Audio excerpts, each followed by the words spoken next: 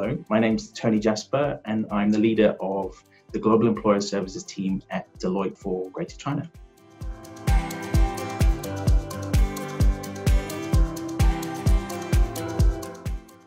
I like the interaction with people, and so having to do all of this over a video screen was never the easiest of things.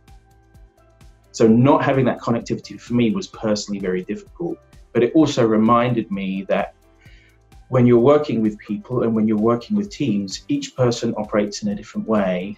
And I was very mindful that there would be people that would be missing out on some of that connectivity with their friends and their colleagues, but also that connectivity to role models within the team or to slightly more informal ways of encouraging and developing people.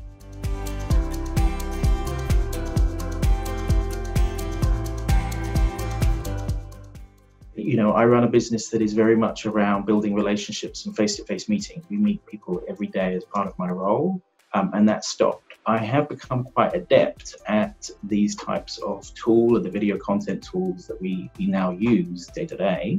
And what was really interesting for me was we run a lot of lab sessions, so bringing together people to think through challenges and problems in a slightly more creative way. And we did a lab session about 2 weeks ago, 9 hours in total, using exceptional tools to interact with the people, to whiteboard, to brainstorm, take it into breakout group. It really felt to me like I was in the room. So I've been amazed at what tools are out there to really keep that connectivity with clients, even in a virtual world.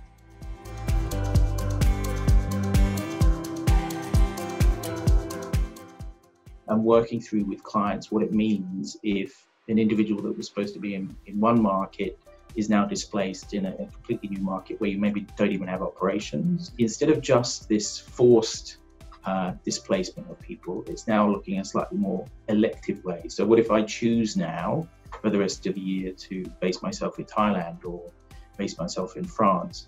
What does that mean for an organization? How do I build out not only the regulatory policies to support that and address potential tax exposures or compliance exposures, but also how do I, if I treat that as the norm, how do I motivate those people? How do I pay those people? How do I drive their performance? So the space has gone from one quite fearful to one much more strategic in terms of what the future might look like.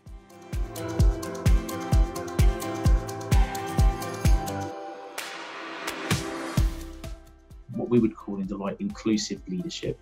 And I've actually started to train myself or develop myself as a coach within that.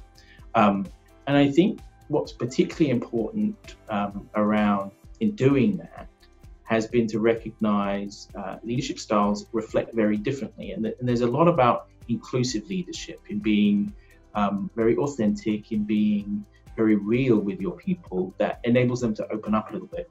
And interestingly, from my standpoint, that means that you can tackle very different cultures in a much more appropriate way by kind of reducing the hierarchies a little bit.